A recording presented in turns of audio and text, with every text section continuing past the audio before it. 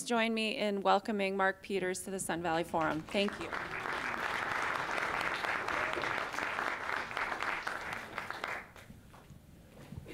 Morning. How y'all doing? We need to do another star pose, or it helped me.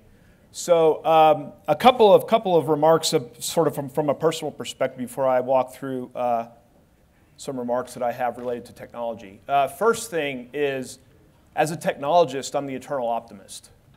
So I'm not going to sit here and tell you that technology is the solution, but I think there is technologies that exist and that we can imagine existing over the course of the next few years to several decades that can help us address the profound challenges that are addressing climate change. Second point I would make is my personal background is I'm a geologist and a geochemist by training. Don't do a lot of it anymore. Spend a lot more time managing a great laboratory. But for those who follow the science of climate change, a lot of it's about stable isotopes of ice cores and other things that we can use to understand how the climate's varied over time, geologic time. And that's my background, so I've spent a lot of time thinking about it. Yes, the climate has varied in pretty profound ways over geologic time, but man is having a profound impact since the Industrial Revolution to today. The rate of change is unprecedented. And sort of perhaps saying what Jeff said a little bit differently, the way I say it anyway, I think he made the same point, running an experiment we don't understand with our climate. So I approach it from that perspective. So when I think about energy technologies, and I'm going to talk quite a bit about that, and resilience and other things, I think about it from that perspective. So let's talk for a second. If we're serious about meeting Paris climate goals and getting to what I'll call deep decarbonization, you've got to figure out how to get low-carbon electricity, but you've also got to figure out how to get low-carbon transportation and low-carbon manufacturing industrial sector. So the electricity sector, I'll talk in relative sense, is easy, relatively speaking. Transportation is probably somewhat difficult, but penetrating the manufacturing sector could be quite profoundly difficult. So how you think about the energy technologies working together in an integrated way, particularly when you think about decades out, is something that's on my mind, our lab's mind, and we're working with other labs on that. I do want to spend a little bit of time just taking the opportunity to talk to you all. I'm going to go quickly through these slides. But I want to remind you that as Amy pointed out, we're one of 17 Department of Energy national laboratories. We're spread all over the United States. We do everything from very fundamental science, the labs. Some labs are focused strictly on, for example, high energy physics, research related to origin of the universe, really big picture science, operate big accelerators for science. Other labs are much more applied. We're in that category. Idaho National Laboratory is an applied science and engineering laboratory. So I like to say that we're much closer to applications that you might see as we talk about impacting the energy system, for example, in the next years to decades. So there's a lot of expertise there. We tend to be, some people understand us, but we tend to be kind of these, at some level, somewhat not transparent. People don't truly understand the capabilities that the labs have, I would say, in general. So we're working very hard as labs to try to become more transparent. We have a long history. I won't dwell on this. We have a research campus in Idaho Falls, Idaho, which is about 2.5 hours pretty much east of here. Many of our employees live in Idaho Falls, Pocatello, Blackfoot, Rexburg, in that general area of eastern Idaho. But we also operate 890 square miles in the desert. As you head out of Idaho Falls on US 20 towards Arco, you basically drive through our site. So it started its life as the National Reactor Testing Station. Amy mentioned we have a multi-purpose lab now, and I'll talk more about that. But we started as the National Reactor Testing Station back in the latest 40s, early 50s. So if you look at the reactors that are nuclear reactors that are operating US globally, you can trace their roots back to something that was tested, demonstrated, sometimes to failure, in the desert west of Idaho Falls. So that's our heritage. We've gone through, some of this is alphabet soup, right? We're a creature of the federal government, so we always have to use acronyms. I'm going to try to avoid those. But we've went through different types of INEL, INEEL. The bottom line is we're Idaho National Laboratory. When INL was created in 2005, we became this multi-purpose lab. So yes, we focus on nuclear energy, but we also focus on other clean energy options and national security and whatnot. So that's allowed us to address a range of problems. That engineering expertise can be brought to bear on a wide range of problems. But also the interesting thing is that 890 square miles lets us do things at scale, which is really unique for the laboratory system. Long history, I talked a little bit about it. We actually started even during World War II as the naval proving grounds. So for those of you from Idaho, they made battleship gun shells in Pocatello. They would ship them up north, and we were actually testing battleship guns during World War II on that site. That was the beginning. For those of you who know that area, we shot them from the mesa. Let me get this right. I think we shot them from the mesas south of the site towards the site, and then we switched directions and shot them towards the mesas. The Navy still has, the nuclear Navy in particular, still has a strong mission on the site. The laboratory itself is research and development. You read a lot about cleanup mission at the site. That's not, I don't manage that. That's a separate contract, but we have interfaces. But we maintain the site, bus service. You're going to hear a lot more. You're going to hear about a really cool partnership with IBM in the next talk that's related to our bus fleet that we operate for our employees. So that's kind of our history. I won't dwell on our mission, vision, values, but to say that my priority is to be much more transparent about what's going on at the lab, and sometimes it's a bit of a mystery, right? And so trying to be much more transparent and talk about what we do at the lab and what we do well, and yes, we're cleaning up the past in terms of nuclear contamination, the contractor that's working on that. We need to talk about that with the public and make sure everybody understands. My priority is to protect the aquifer, protect the public. But we've got to develop research, do research to develop technology options for the future. A couple remarks on clean, resilient energy systems. And this is one area. Amy mentioned some partnerships.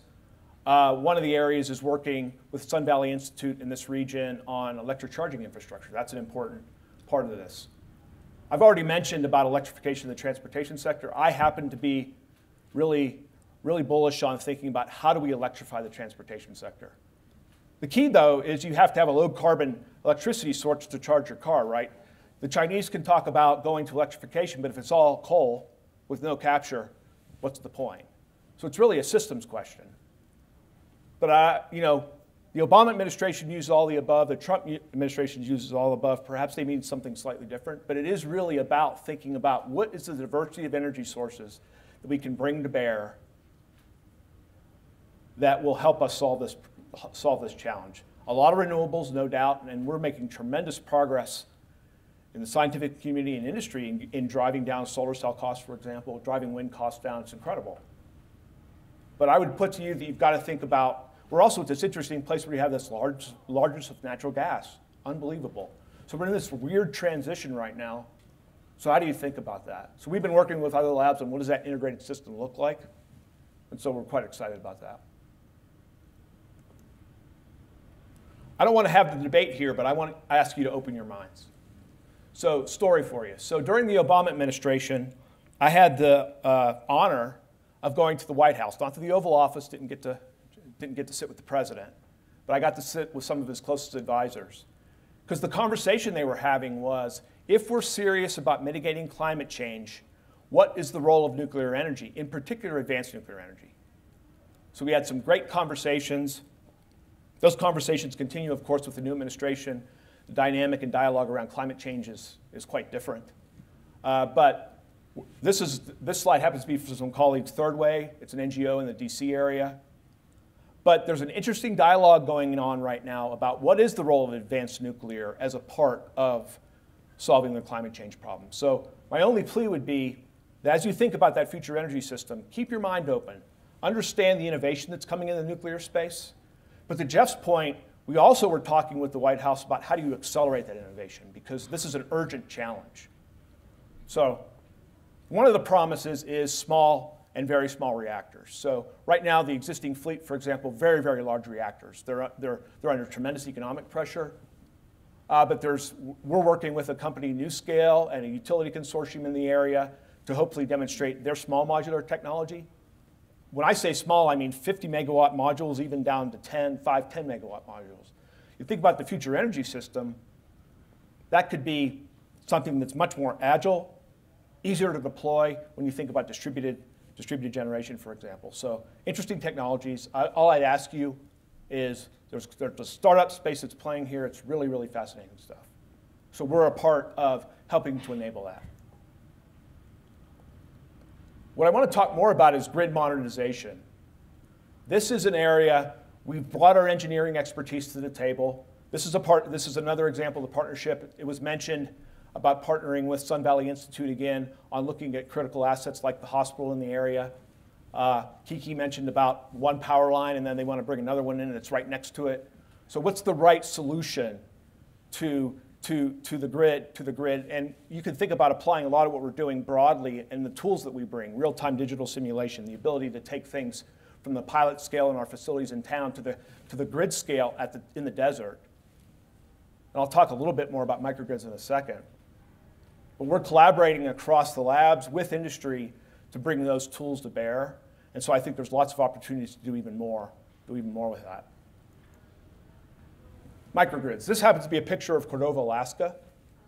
So we're actually collaborating, a couple labs, with the city of Cordova. The mayor of Cordova, Alaska, is an incredible sort of innovative forward thinker. And he's partnering with the labs to actually think about how does he establish a self-healing microgrid for Cordova. Cordova actually has a lot of hydropower. Sounds familiar to those of us here in Idaho. So we're talking about, okay, how do you integrate hydro with storage with other renewables into a self-healing microgrid? You can imagine this kind of thing and coming in and taking what we're thinking about here in the Wood River Valley to even a grander scale. So microgrids are an important part of the future, I think, as you think about a resilient, clean energy system. Haven't talked a lot about cyber yet. It was in Amy's introductory slides. So one of the other important things that we're contributing is thinking about the cyber threat. And I would put to you, yes, climate change is an existential threat, but I would suggest that cyber attack to our infrastructure is well, you saw it in the rankings, it's climbing. So we bring an interesting nexus because of our capabilities. We have the ability to test wireless systems with the grid, and we have a lot of, we actually hire, I like to say, hackers with a conscience, right? So we bring these men and women in, and if you walk into their offices, it's like their basement, right? Superman, Justice League stuff everywhere, Avengers stuff everywhere. It's all dark, kind of dim lights. But they understand how to attack systems, and they're the right people to figure out how to defend systems. So we're working with utilities to be able to understand what the risks are and then figure out how to mitigate those risks. And so this is another space that I think there's opportunity for a lot more partnering. It is about partnerships. You're going to hear, like I already said, a great example coming up in the next talk about how we're working with industry. We need to do more of that. Working with universities like the Idaho universities, So these are important and very, very important for us as a laboratory going forward. It's about people, so we're growing the number of interns, postdocs, joint appointments at the lab, tremendous growth. Partnerships are really, really important. We've got an interesting challenge. Our workforce is aging, so we have opportunities to actually transform our workforce to make it look much more inclusive, much more diverse go forward, and that's a priority for us. These fires are getting to me too. It's tough. You have a glass of water? Yeah, we're good. Yeah.